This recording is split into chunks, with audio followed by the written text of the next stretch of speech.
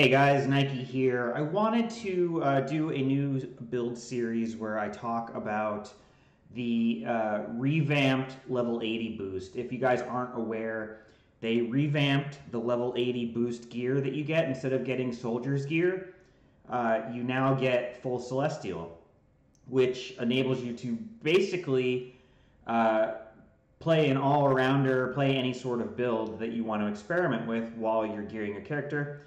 It's a great change and makes things way better.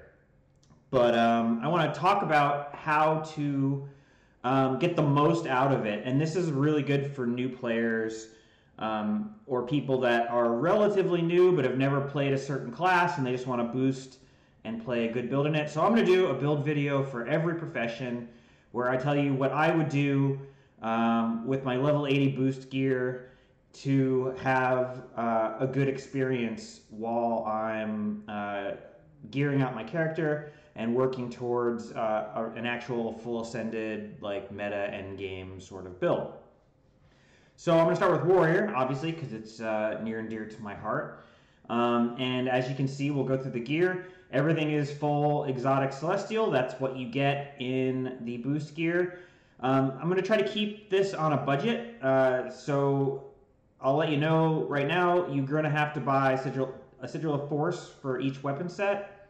So that's 2 Sigils of Force, 2 Sigils of Accuracy. Those together is going to cost you less than 2 gold. So you will need 2 gold, which you can get from just 1 day's worth of dailies to get your sigils. We're going to use a Greatsword and Sword Warhorn from the boost gear. Although, again, it's boost gear, you're going to get stuff that you can experiment with. So, moving on to the armor. Again, everything is full celestial. So we'll have a pretty damn good gear set for what we want to do.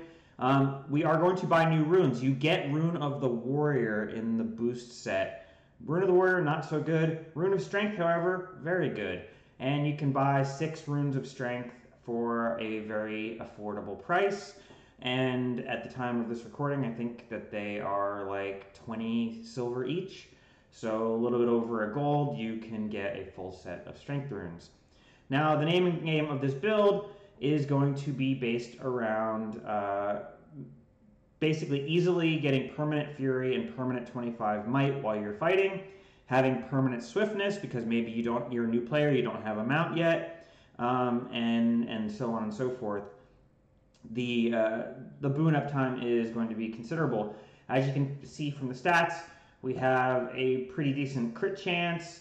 We are going to have 43% boon duration and 93% might duration, so we're going to have super good might.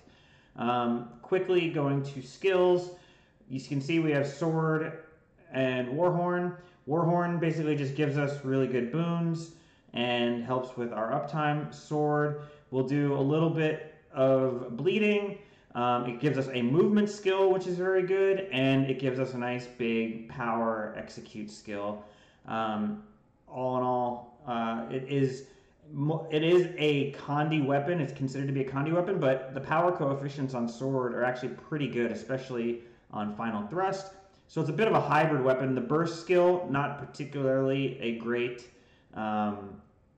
power skill, but you can basically you're not going to be camping this weapon set. Basically, as you're running around the world, you're going to be using your movement skill, you're going to be using charge, and when you get into combat, you're pretty much going to want to switch to your Greatsword anyway. And then for skills, we're going to have Healing Signet, and we're going to go with Signet of Might, Signet of Fury. For Great Justice is so good in this build. It gives us an insane amount of Might and Fury, and then Signet of Rage is going to give us more boons. The whole point of this build, as I said, is easily having 25 Might, easily having permanent Fury, easily having big boon uptime. The Great Sword is going to have a lot of synergy in the build. We have a trait, which we'll get to, that's going to make us easily able to stack a lot of might. And you will see how that synergizes with everything we are going to do when we move on to specializations.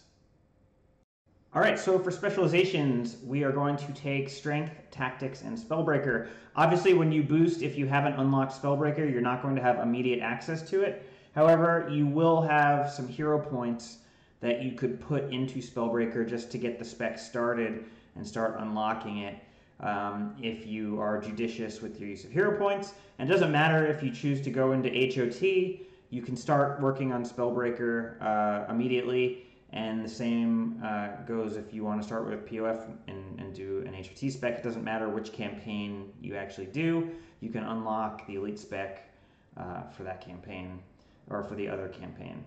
So let's go through the traits. We're going to take Peak Performance. It's basically a damage boost. You like to see it. We don't care about the buff that it gives, but the 5% outgoing damage is pretty good.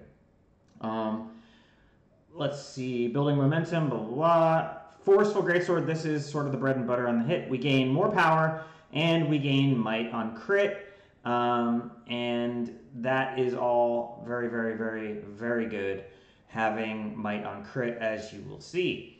And then we have Pinnacle of Strength. Might applied to us gives us more power, so might is more effective on us.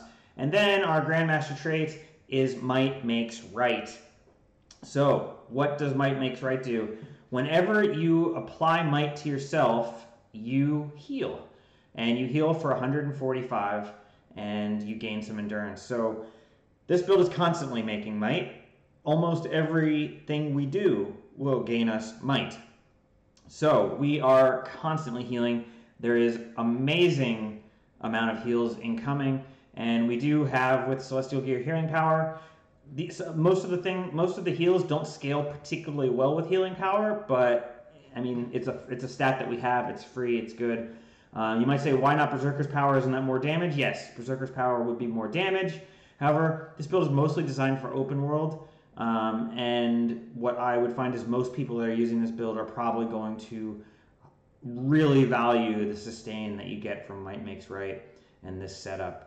Moving on to tactics, we are going to take Roaring I'm not even going to try to pronounce that French word. But essentially, it makes our Warhorn skills better and gives us more boon duration. We like all of those things.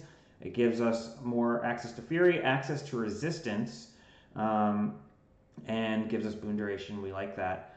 Empowered, you deal 1% more damage for every boon on you. It's pretty good. Empowered allies. Nearby allies gain 100 power. You count as a nearby ally, so you gain 100 power. So it is a very high upside thing. When you're by yourself, you gain 100 power. That's pretty good. When you're around other people, you're buffing them, so they appreciate that, and it also helps things out. Now here is a really cool thing, Mending Might. Applying Might to an ally heals you. Well, you count, that counts for you, so you also heal. So in addition to 145 healing from Might Makes Right, you also heal from Mending Might. So you're gaining quite a bit of health whenever you apply Might. And then we are going to take Phalanx Strength as our Grandmaster. Whenever you gain Might yourself, you grant it to nearby allies. Essentially what this is going to do is if you mostly, again, I'm assuming that you're going to be playing solo most of the time. However, there will be times where there's other people around. All of a sudden, you will be buffing them, and they will appreciate that. The benefit of that is you also heal yourself when you apply Might to them. So you are going to have the most over-the-top, insane incoming sustain ever, and the more people that are around you, the more sustain you get. So you are going to be, anytime you take damage, you're going to heal it right back up. And since we have a pretty thick amount of toughness and a thick amount of vitality, this build is going to be very hard to kill. You are going to be doing good, and with all the might, all the fury, and everything else, you're actually going to be doing pretty good damage too. So this build really is super strong. In Spellbreaker, we are going to take Pure Strike. It will increase our crit damage. We like that. It's doubled against boonless foes. We really like that because most enemies you fight in the game do not have boons, so pretty darn good. We're going to take Slow Counter because it applies a cripple and slow when we full counter. And you would be surprised when you're fighting open world mobs how effective these are as a defensive measure. Not only will our condition duration from the Celestial Gear apply to these things, but what you'll find is you'll jump into a big crowd of mobs, you'll proc your full counter, which will proc slow counter, and it's boom, AoE, massive amount of slow and cripple. The mobs, now that they're slowed, they are going to be doing very small amounts of damage to you. And the other side is if the mob is more powerful and has a break bar, slow will actually chew through their break bar pretty well. And then lastly, we're going to take Magebane Tether, which is obviously super good. It allows us to gain a ton of might. And additionally, if you need to CC someone when they have the Magebane Tether up, you can use either your Greatsword Rush skill to run away from them and break the tether and pull them to you, which would also potentially break their break bar, or use your sword to leap to also break the break bar. So that's the traits, and all told, this is a super good build.